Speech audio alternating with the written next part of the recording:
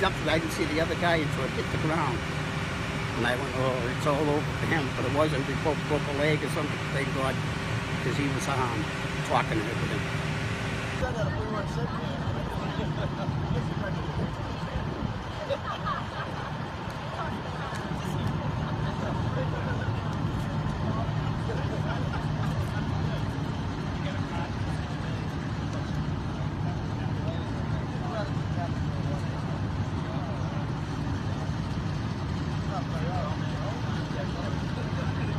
The cut, and I seen the strap because I worked before. I seen it get on about this much, and I know it was over.